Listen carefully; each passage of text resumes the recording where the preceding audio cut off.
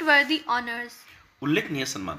Among the other noteworthy honors that Sindhu has received are the Padma Shri in 2015, which is the fourth highest civilian award of the India. अनेक विशेष पुरस्कार व सन्मानाबरोबरच सिंधूला भारताच्या चौथ्या सर्वोच्च नागरी पुरस्काराने म्हणजेच पद्मश्री पुरस्काराने 2015 मध्ये गौरवण्यात आले. In 2016, she received the Rajiv Gandhi Khel Ratna Award. त्यापाठोपाठ 2016 मध्ये राजीव गांधी खेलरत्न पुरस्कार देऊन सिंधूला सन्मानित करण्यात आले. The best endorsement of Sindhu has been Gopichand's word about her dedication and commitment to the sport. The most striking feature in Sindhu's game is her attitude and the never say die spirit. सिंधूच्या खेळाप्रती असलेल्या निष्ठा व बांधिलकीविषयी गोपीचंद यांनी काढलेले उद्गार म्हणजे तिच्या कार्याला मिळालेली सर्वोच्च पावती होय. ते म्हणतात, सिंधूच्या खेळाचे सर्वात लक्षणीय वैशिष्ट्य म्हणजे तिचा स्वभाव आणि कधी हार न मानण्याची तिची वृत्ती.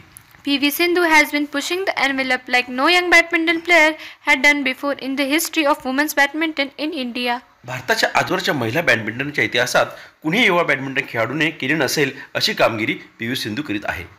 At an interview, Sindhu was asked how much mentoring guidance her father and mother had been able to give her and how involved they were in her sports career. In her own words, एका मुलाखतीत सिंधूला विचारले गेले की तिच्या क्रीडा कारकिर्दीमध्ये तिच्या आईवडिलांचे मार्गदर्शन किती होते आणि त्याचा सहभाग किती होता. त्यावर ती म्हणते, guidance was every time I go for national level tournaments, they accompany me there, and when I practice and play, they tell me what I am doing.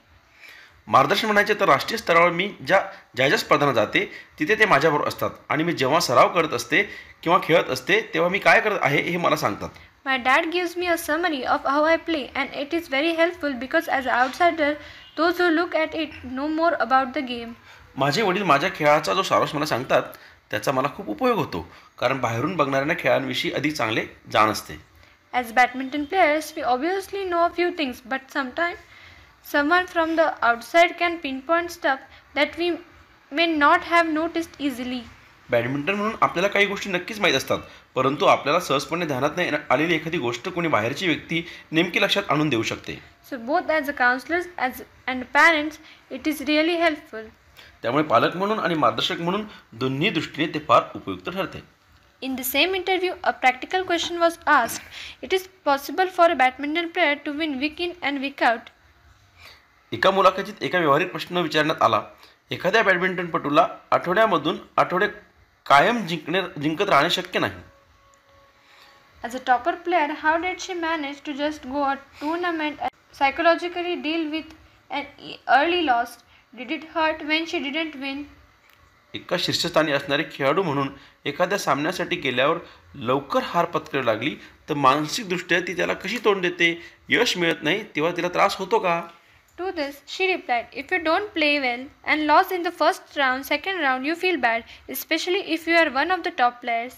यावरती उत्तरते, तुम्ही चांगले खेळणार नाहीत आणि पहिल्या किंवा दुसऱ्या फेरीत हरलात तर नक्कीच वाईट वाटते, विशेषतः तुम्ही जेव्हा उत्तम खेळाडूपैकी एक असता. But you need to come out of it and practice harder and learn from your mistakes. पण तुम्हाला त्यातून बाहेर पडावे लागते आणि अधिक चांगला सराव करीत आपल्या उणीवा ओळखून त्यातून शिकायला हवे. I think to come out of it, it takes time. माझ्या मते त्यातून बाहेर यायला वेळ लागतो. But ups and downs are always there and you need to cope with it. पण असे चढउतार नेहमीच येतात आणि तुम्हाला त्याचा सामना केलाच पाहिजे. Hats off to you, Sindhu, and wish you even greater success. Sindhu, तुला सलाम आणि उत्तम यशासाठी शुभेच्छा.